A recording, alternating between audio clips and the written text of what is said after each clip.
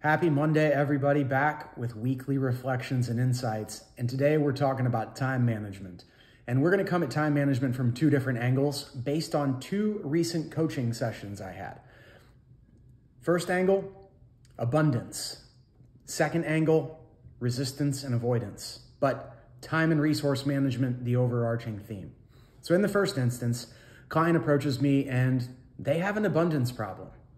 They're not clear on which direction to take because leadership is not giving them that top-down direction. They're saying, basically, in essence, go be successful and help the company grow. That's great, but if you don't have a clear path forward, you don't have a definition of success, it's impossible to effectively allocate resources, time being maybe the most valuable among them, towards those goals. The goals are too abstract. They're too undefined.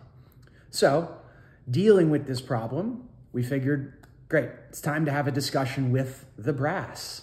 We need to create a definition of success. We need to create some concrete goals because while my client has the ability to take their business in a number of different directions, without knowing how best each one of those conceivably fits in with the larger business and the goals of the business as a whole, both in the short and the longer term, it's going to be very difficult to bring those efforts together and help the company grow if one division or individuals are all working at cross purposes and individual purposes. Abundance is a great thing, but abundance without clarity and abundance without direction, it leads to waste.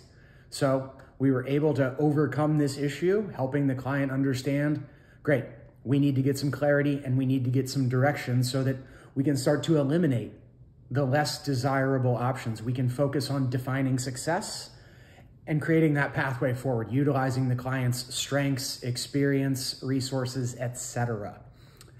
Now, coming at it from the other angle, resistance and avoidance. And again, this kind of ties in with waste a little bit. Another client approached me and didn't really know what to talk about in a particular session because, man, things are going well. We've been working together for a couple of years now, and the efforts this client has made personally, professionally, and to build the office, it's paying off. It's great. But the client has found that I don't know what to do with my time now. Now there's a bit of a scarcity issue here, perceived at least. I don't know what to do. Well, the client found that this caused them to drop into micromanagement roles, going into tasks that previously had been delegated or eliminated. Why? Why are you going back to these things that don't rise to your level anymore, don't need your attention, or simply just aren't your job? And what we discovered was, outside of the professional, there were some other areas where we could be doing some work, but the pull of needing to be busy in the office, the idea of busy and productivity somehow being the same thing, we're creating that rationalization. I don't need to go to work over here because, well, there's busy work to do over here. This is where the real work needed to be. The office, the professional side, it's in a good place. So now we want to create the full, well-balanced life.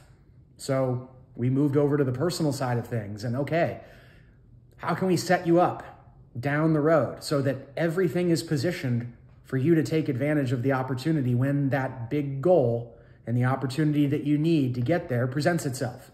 Preparation. The professional's in a good spot.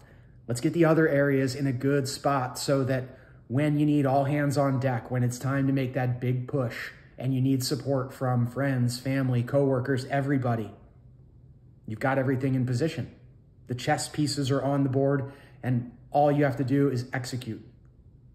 So those are our two angles for today. Abundance. I don't know what to do. I've got too many options. Get clear on the big goals. You can start to eliminate some of those options that don't really fit in or don't move the ball towards those big goals. Similarly, if things are going well and you find yourself dropping into busy work and just, sort of distraction level stuff, where's the work that you're avoiding? Where's the resistance? Where can you get some preparation? some maintenance work in other areas to set yourself up so that when opportunity presents itself, you're not scrambling to get ready. You're ready just to pull the trigger and go. So time, a resource like any other. If you're not clear on how to use it and how to deploy it, it's going to get wasted. And if there are things that you're avoiding and you're frittering away time and other resources on nonsense and junk, get honest with yourself and ask, where is the resistance and what am I avoiding? And why am I avoiding it? Because there's always something we could be doing. But finally, rest is a good use of your time as well. Don't neglect it. It's a big piece of all of this. But those are our insights. Those are our reflections for today on time management. Questions, comments, and feedback, always reach out. Otherwise, have a great rest of your week, and we'll see you next time.